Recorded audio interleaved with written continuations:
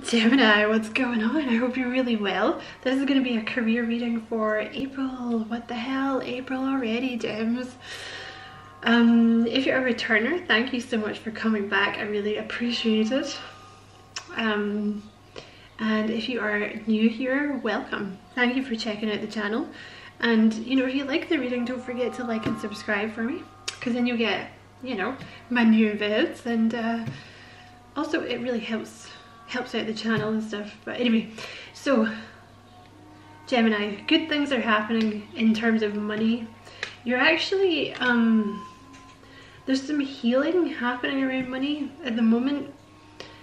I feel like it may be to do with something you've inherited from the fam. You have the Death card at the bottom of the deck, okay? So this is kind of the overall energy of the reading, okay? So there's like endings here and new beginnings, okay? Because you can't have a new beginning until there's an ending, right? The universe hates a void. If there's, you know, something that you're letting go of here, which I feel like is kind of fear about money. You may have come from like a family,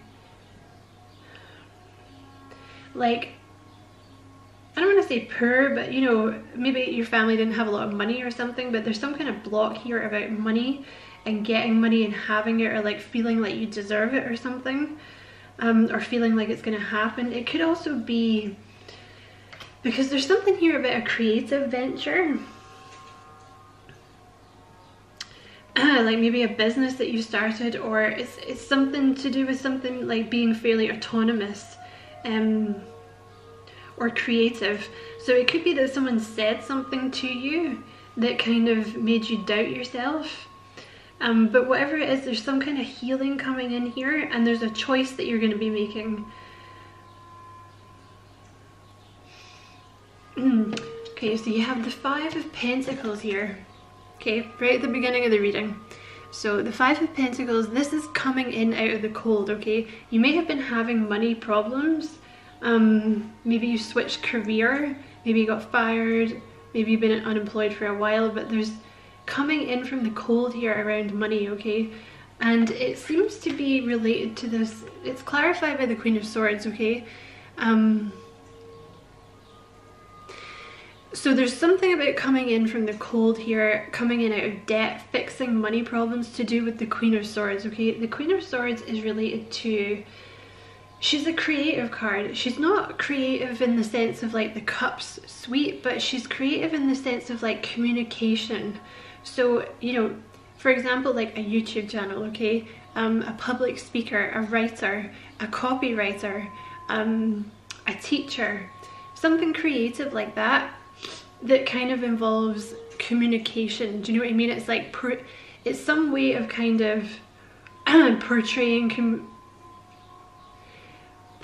ideas through communication. Do you know what I mean? And it's not really like an artistic, she's not artistic as such. Like, I wouldn't say painter. She could be, but I mean, it's more to do with like vocalizing and truth. Do you know what I mean? Like a writer or a journalist or something like that. And she's clarified here by wisdom, imagination, self-worth, creativity, and abundance, okay? So there's something here, this is how you're going to make your money. I don't know if you've been slightly blocking something creative or like your imagination because you think you couldn't do it. But that's the thing about the Queen of Swords. She kind of mixes creation with wisdom, because the swords are also about knowledge and knowing things. And this is how you're going to get your abundance, Gemini.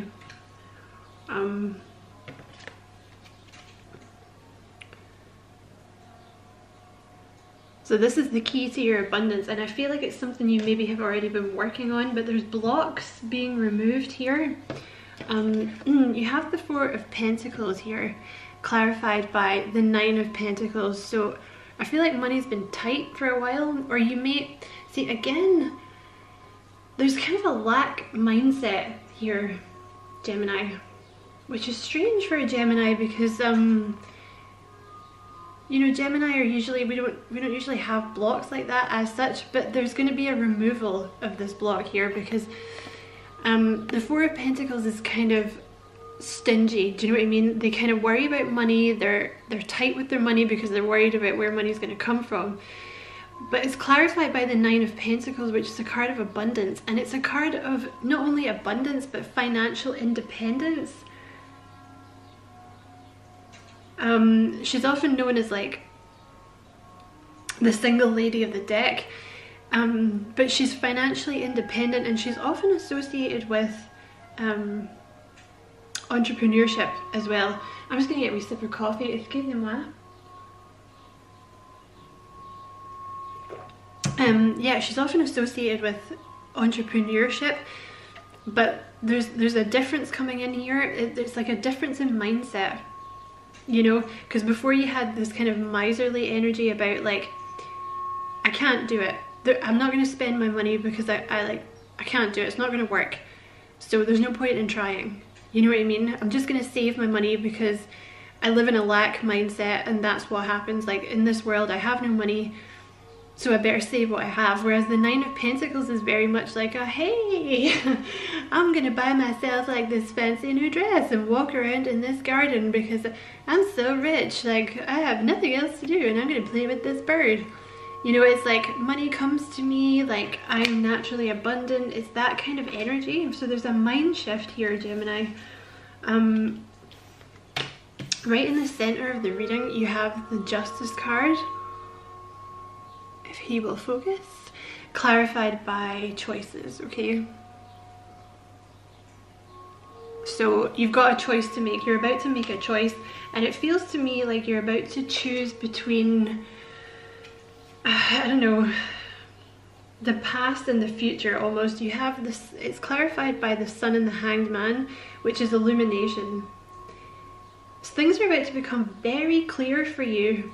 You're about to start seeing things for what they are. Like, if you've been in a lack mindset and that's been holding you back, that's going to get moved, like, so that you can actually create things here. And that's that's going to be the difference. It's going to be the difference between choosing the 9 to 5, like choosing what it is you're supposed to be doing, choosing that kind of life, and choosing what you actually want to do. Like, whatever this Queen of Swords represents for you, like this creativity, this like imagination. It's something to do with creativity and imagination. Like, maybe you're a writer, but people, you know, you've not got a lot of work at the moment, so people are like, oh, you should just get a job at, like, I don't know, like a government job or something like that, or like a job in a factory or something. Not that there's anything wrong with that, I've done it myself, but like, if you have this one particular thing that you want to do, you know, maybe it's like a choice between doing this thing or like getting a job that people tell you should be doing, you know, because it's also, you have 2 Pentacles here as well, okay? So this is like a decision. It's a decision to, you know, about money. But this pile here is also clarified by the 5 of Cups and the 3 of Swords, okay? So there's some healing that needs to be done, that is being done around failures in the past, thinking things are not going to work out. Maybe you were always broke in childhood, you know, maybe you come from a family that was poor. So you're like, oh my god, I can't take risks. I just have to consistently accumulate money doing a job I hate. But there's healing that's happening here, and this healing is going to help you make a choice. You have 2 9s here. You have the 9 of Wands and the 9 of Cups. Clarified by the 6 of Swords. So there's an energy here of needing to give it another go, because the 9s, you're very nearly at the end, Gemini. Like, whatever this is you're doing, whatever this is you're waiting for, don't give up.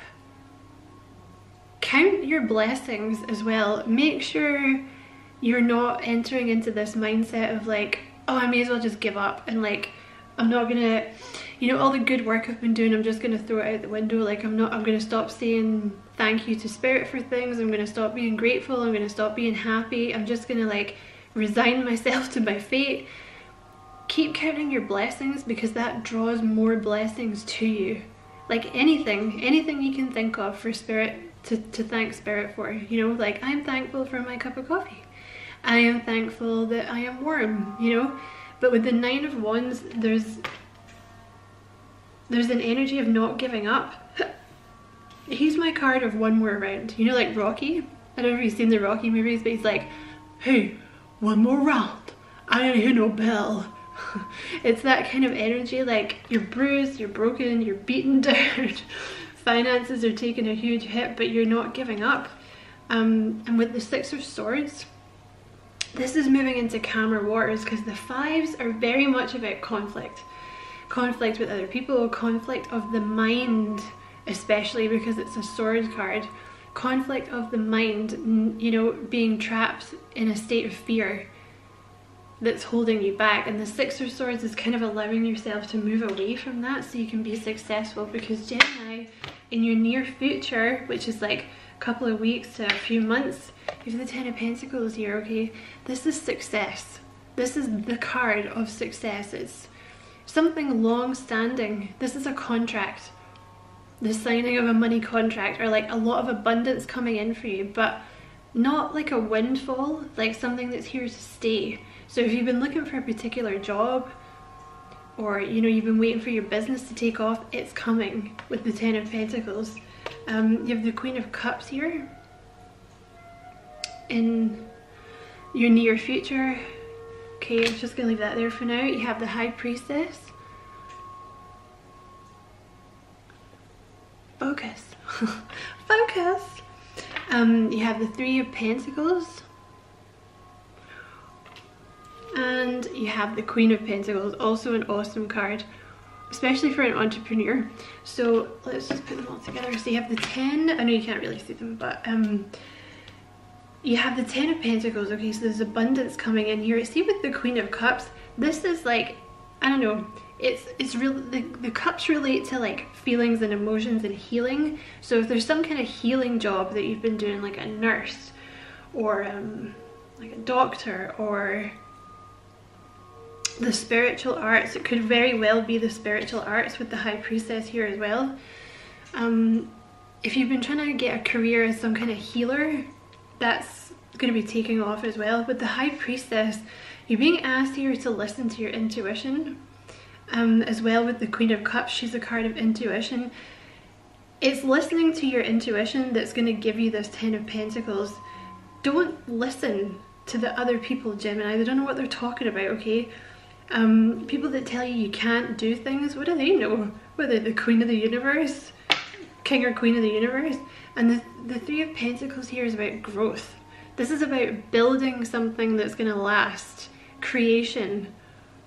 So if if you are starting your own business, these are amazing cards. But if it's not that, there's just something, you're creating a life for yourself here, and it's success based around your intuition. And I also feel like, Gemini, is based around you being kind. There's something about you that, like the kindness, there's something about being kind and soft and warm that's giving you this Ten of Pentacles. And the Queen of Pentacles, this is basically like, you don't got to worry about money anymore, okay? If she'll focus, the Queen of Pentacles is very practical, okay? This is a card of a very good work-home life balance. So you could be working from home. It could be like setting your own hours. Like, for example, if you're a writer, you know what I mean? I know you guys work on commission and stuff. I've never done it myself, but like I know you take kind of commission jobs and things like that a lot of the time. But like if you're going for some kind of job where you're setting your own hours, or like your own business or something like that, this is an exceptionally good card, especially with the Ten of Pentacles, because it's going to be very balanced and you're going to succeed, because you have this combination of like drive and practicality. And in your outcome position, Gemini, God, you have the Six of Wands. Success, okay? This is going to be successful. You have the Four of Wands. This is going to bring you a lot of stability. Whatever this is, it may not feel like it now, but there's stability coming in for you. You have the Chariot, another success card. This card also talks about, God damn you, focus. The will and the drive and the determination to succeed, okay? So don't lose focus, Gemini. Don't start wondering. You may encounter quite a lot of competition in this job. or in the future, like you're going to be successful, but you're going to have to keep the motivation and the drive going because there may be competition. But the Seven of Wands, you've already defeated the competition, Gemini, just by being who you are. And the Four of Wands, the Four of Swords, this is going to lead to a lot of peace and rest for you, okay? Once, like, it may feel like a struggle now, but it's really going to be worth it in the end, Gem. You also have, what order did they come out in? This order. You have the Gazelle, okay? This card is almost like a post-traumatic stress disorder card. It talks about like feeling very fearful. Excuse me, I'm gonna get some coffee. It is almost like a post-traumatic stress card. The Gazelle appears when we're frightened. We're almost like frightened of our own shadow because of things that have hurt us in the past. So this again, I feel like, is coming back to, you may have had a shaky childhood in terms of money,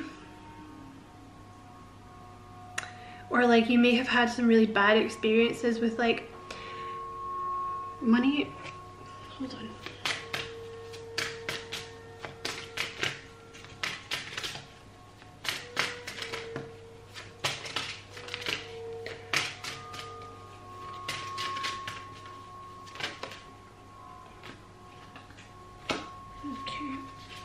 I don't really know which card it was there. You have a card for Gemini, please. What chakra does Gemini need to work on? Not forgiven as a message, Spirit. I just wasted everybody's time here. Interesting. I actually thought the root chakra was going to come up, but this is interesting. You have my pleasure is free from guilt. Do you have guilt around money, Gemini? Is that what it is? Especially with the Gazelle card here, this is kind of almost like something.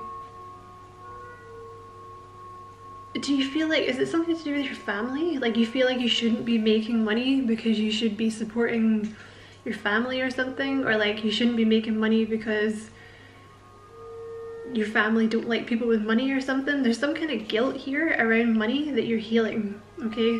With the Gazelle, this is a healing process, okay?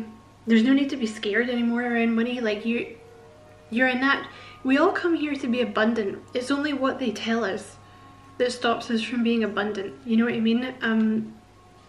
You also have the Mouse here, which is another card of fear because it talks about kind of focusing on, unlike my camera, kind of focusing on the details so much that you kind of freak yourself out, you know what I mean? So there's maybe an energy here of like seeing yourself as like a screw up as well, that you're worried that you're gonna do something wrong and it's gonna mess it all up. You gotta let go of that, Gemini. You have the Tarantula card here, which is also about making decisions. This is talks about being at a crossroads in your life. So I feel like there's